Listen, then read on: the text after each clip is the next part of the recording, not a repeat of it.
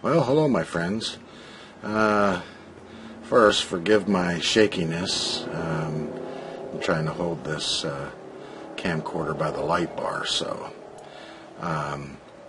anyway, I wanted to show a couple of you, especially CCT, how I store my extra food that I prepare for emergencies and stuff. But you can see I just took some 2x4s right here, and then I just counted how many cans, which is 7. I do 14 on a shelf, so that way it's 2 weeks worth of whatever that canned good may be, whether it be the corned beef hash or sausage gravy, or down there's chili. Now I have this in the closet, and what is there, 50, 60 plus cans on this, and it holds the weight easily.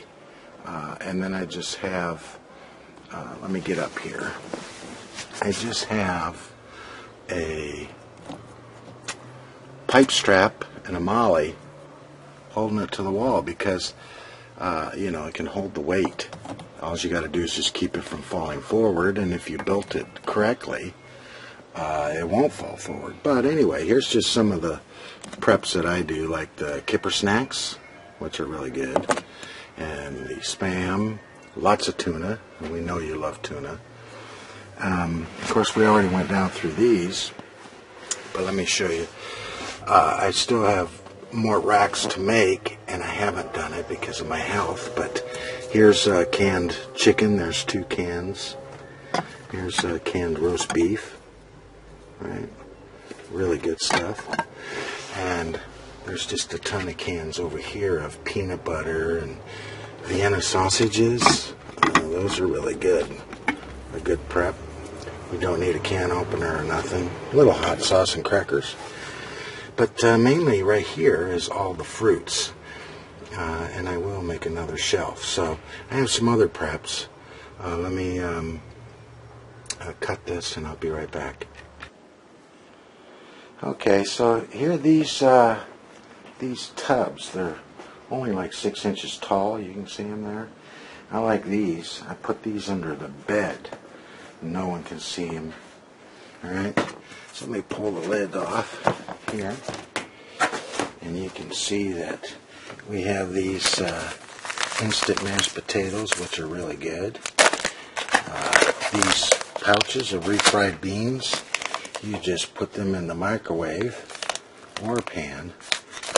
Right? I like stuff that you don't have to use a can opener. And nor rice sides, right? Or the pasta. There's pasta here, I think. Yeah, pasta. And macaroni and cheese with the pouch of cheese. Oatmeal. All kind of stuff. There's cans of tuna, or pouches of tuna, mashed potatoes. Here's that soup I was telling you about. Right? You just add water. And here's dehydrated beans. These are really good. You just add water to those.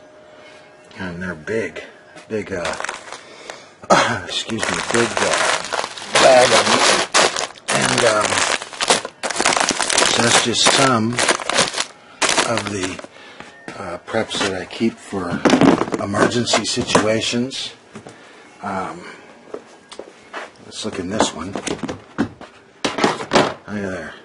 There's a lot of top ramen soup in there. These are good. I like to put the tuna or the roast beef or the chicken with them, or anything like that. Or you even cook them and drain the juice and put a can of chili with them. They're pretty good. And then lots of pastas. You can see I try to do the wheat pasta because it's a little more healthier. Plus, I'm diabetic, so you know.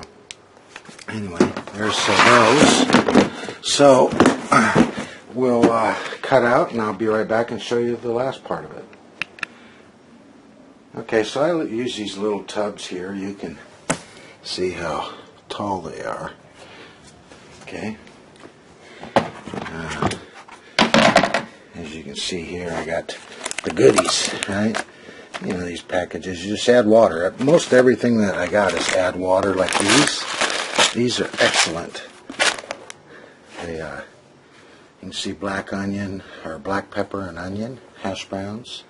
You just add water to right there. These are good with the Spam and stuff like that. Got biscuits, just add water. Lots of those. Of course, you need spice and stuff like that. We got lots of different spices. Right? Even have milk. That milk right there, that lasts forever as long as you don't open it. The minute you open it, you got to put it in the fridge. Right? So that's just some stuff in there. Let me open the other one. Okay, lots of peanut butter. I still haven't had everything sorted out, you know. But here's lots of beans. The peanut butter is good for protein along with the beans. Then these huge cans of raviolis. They're pretty good. And for the Spam and the dehydrated hash browns, have a can of the eggs. These are really good. They make excellent scrambled eggs. You can bake with this. Anything that you need eggs to bake with, this works great. That's some of that. And then I have this, let me show you, I'll cut out. Okay, and here was a food bucket. I don't have the food in it. I tried it out. I like it. But inside, I have pounds and pounds of rice. I got like 12 pounds of rice and 12 pounds of pinto bean. You can see they're full there. Lots of pastas as well.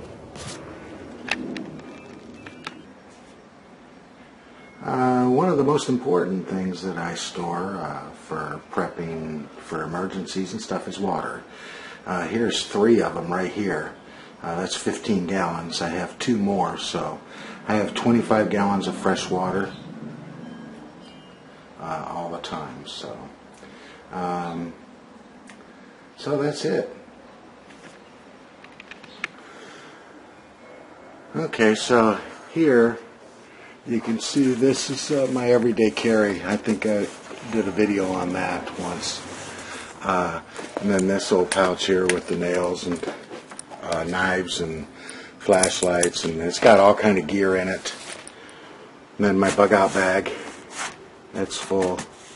Lots of stuff. Here's another knife right here. And of course my Husqvarna axe. I just finished that with linseed oil.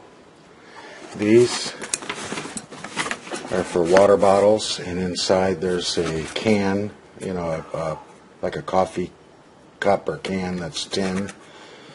And then got everything. Here's a first aid kit, full blown. You could do anything with this, trauma, everything. So anyway, I hope y'all like it and enjoyed. And if you have any questions, please don't hesitate to ask me. I've been doing this sorts of stuff for many, many, many years, pretty much all my life. Hunting, fishing, camping. So I do most of this for emergencies, or, you know, I don't believe in any of that end of the world SHTF stuff, but you never know. So anyway, I hope you all enjoyed it. This is AU Rebel. Take it easy. Bye.